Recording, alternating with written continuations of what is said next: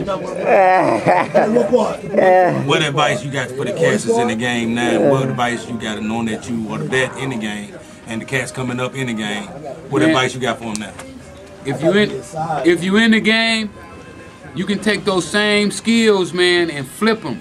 I found 3 books that for me was like a roadmap. And what the books did was it showed me myself in the dope game.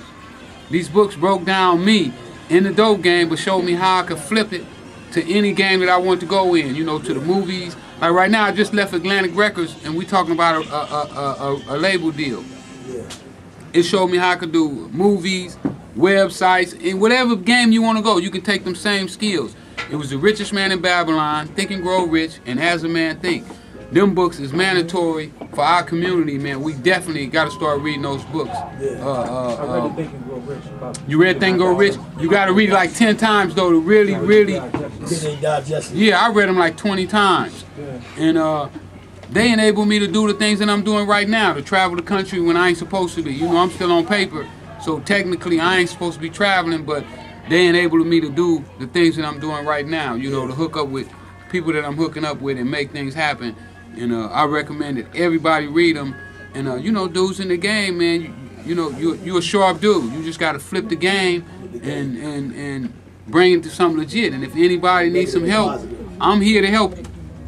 You know what I'm saying? My services is wide open, man. I ain't gonna close myself to where I ain't gonna be coming to the streets. You know, a lot of them dudes, when they get their money, they don't come back to the streets.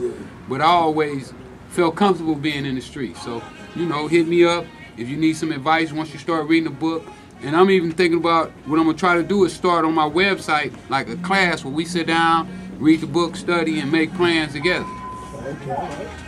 Because it's really about us coming together, man. We definitely got to come together as a community to really get this paper, because everybody else working together except us. You're right about that unity. And Minister Farrakhan, you know what I'm saying? That's one of my heroes, man. I love him to death. He's saying if we all come together, we can control all this. 100% right. So that's what's up, man. Africans got it. Puerto Ricans doing it.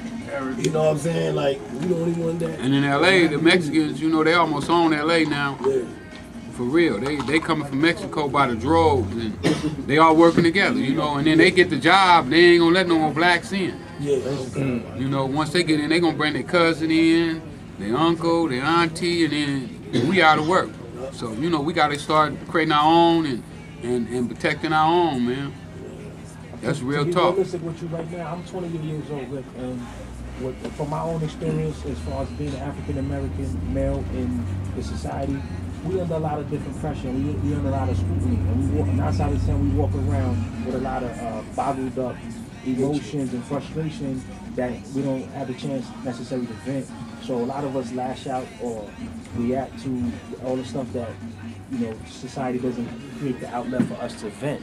A lot of us is under pressure as fathers, you know, just trying to provide an income and a legitimate way of life for our family. Of course, you know, the job market is tight right now, so not everybody is working. So with that being said, you know, there's a lot of brothers out here looking for guidance, looking for positions, trying to just find themselves and boss up to become the grown, you know, get on their grown man shit and handle Absolutely, business. absolutely. And in a nutshell, we suffer quietly, you know what I'm saying, in the backdrop of things. Well, you know what, the deck always been stacked against the black man anyway, since he come over there. We the only people that ever come over here and change. You know what I'm saying? So that put us at a disadvantage right off the bat. And then they know that if they smash the black man, then they don't have to worry about nobody else, because we're the ones that protect our communities. You know, we are the leaders of our household. So if they get rid of us, lock us up in jail, you know, like they got so many of us, man. You go in there, you see young cats in there, blacks, 18 years old, 19 years old. Yeah. You don't see no whites in there like that.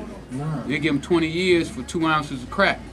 You know, so I believe that the whole crack game was a setup anyway, from the beginning. You know, with the Bushes, they need to raise some money, so they kill 2 birds with 1 stone. Okay, we're going to bring it over here, let them sell the dope. We're going to take all the money, all the property from them that they get anyway when they get it. You know what I'm saying? Then we're going to lock them up. So now it's like killing 2 birds with 1 stone. You know, we get the young black man off the street, the undesirables that we don't want on the street anyway, and we're going to get the money.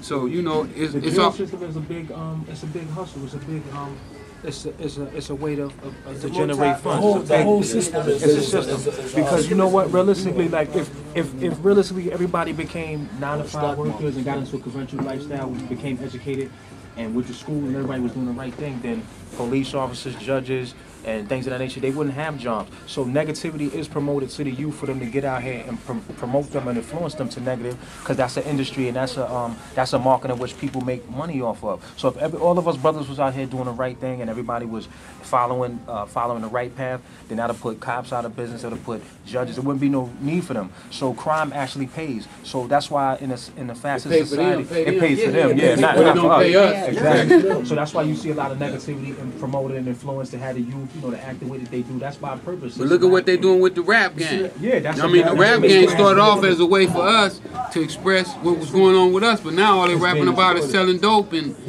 how many cars they got. So now they got all the kids. And this is all they want to do. And then the dudes who rapping it ain't never sold no dope. You know what I'm saying? They was a correctional officer. You know what I'm saying? What was the some of the positive thing that you did with your money? Some of the positive thing that you spent your money on? I can go with what he said though, because he said like the law is like a business, because it's a business. You could go to court, you get a bullshit ticket.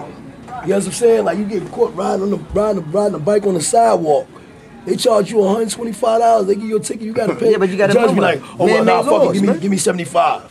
Yeah. Like you nigga go in there and make about 10, 15,000 motherfucking dollars that one day.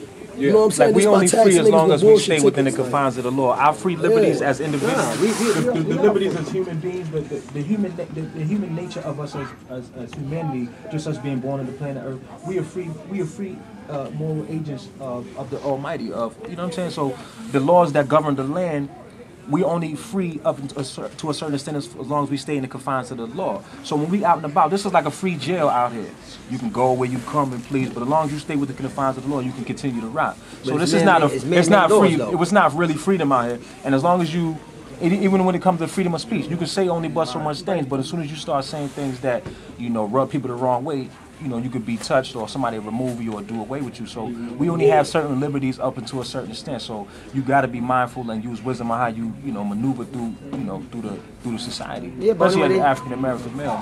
Well, it's like a maze though, man. I mean, this is the game of chess, baby. Chess game. You understand what I'm saying? You got to know how to move out here to survive out here. You understand what I'm saying? Because like it's like we walking off. Yeah, that's part of life. Basically, what you were saying. Man-made laws, man. All that is dealing with man-made laws. Man-made laws is let me tell you something, man. God said He's the only one to judge. So man-made laws goes in effect to satisfy the person that they want to satisfy. They don't build anything for us. Everything is made for control. What we gotta do though, we gotta come together though and free ourselves. Yeah. You know what I'm saying? We can't depend on them to free us. Because they ain't gonna free us. They ain't never had our best interests at heart. No, they want to keep us as slaves. True stuff. Everybody smiles in our face and take that green dollar out of hand, but then when that money is exchanged, they send that money over to their country, they build up their economy, they build up the resources of their town, and we're left at a lesser standpoint. We always render powerless in society based on our money's being spent outside our community. So initially, as a people on the whole, we got to come back to the collectiveness of each other and start investing the money back into our community so we can boss up, create employment for our people, because our money is always going outside the community instead of building up our community. When you walk up and down Lenox Avenue, you won't see one black-owned business on Lenox Avenue. And Harlem was a predominantly African-American place at one point in time. But in the present day, you got all the foreigners, everybody capitalizing off of us, and here it is. We don't have nothing to call our own. A lot of us were unearthed out of our neighborhood. We've been Americanized. Yeah. We've been taught not to do nothing. You know what I'm saying? They've been. I mean, Jim Crow was a mother. Yeah, you ever read the Jim Crow? Jim Crow laws. Yeah. So when you read that, you can see why we in the state that we in right now, because he told them. When he sold it to him, that it would last for generations and generations. You talking about the Willie Lynch theory, how it's supposed to last? Exactly. So and it actually lasted to this present day. It's still lasting. We still under the same. The male against the female, the light against the dark of the house. And like right now, we ain't gonna work if it ain't no money involved. True indeed. You know what I'm saying? So they print the money, so they know if you don't give them no money, they ain't gonna do no work. And it should be totally the opposite. You know, what I learned is if you do the work, the money gonna come. You know, like right now, I've been going around the country doing what I do, you know, speaking and just helping. And I ain't tripping on the money yet. When I went and did my movie, I could have took the money right off the bat and sold out. But I know that when you start taking their money, they own you. You know, that's like a bunch of our politicians and our athletes and stuff like that. They only go so far and say only but so much because they've been taking the money. When they come forth, that them funds and the resources will be snatched right up. Exactly. So they can't do what got to be done. So they want to be comfortable and keep that livelihood, so they stay in the backdrop and they roll with the punches. So it's time for us to start working without the money.